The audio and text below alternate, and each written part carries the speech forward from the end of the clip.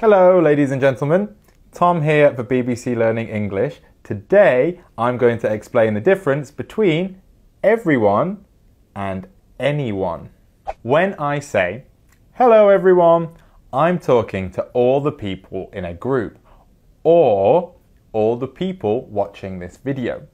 Anyone, however, relates to any one individual person in a group, and we often use it to ask questions. For example, is anyone listening? Or can anyone answer today's question? Here, I'm asking if any individuals in the group are listening. If the whole group is listening, we can say, yes, everyone is listening, which is something that English teachers love to hear.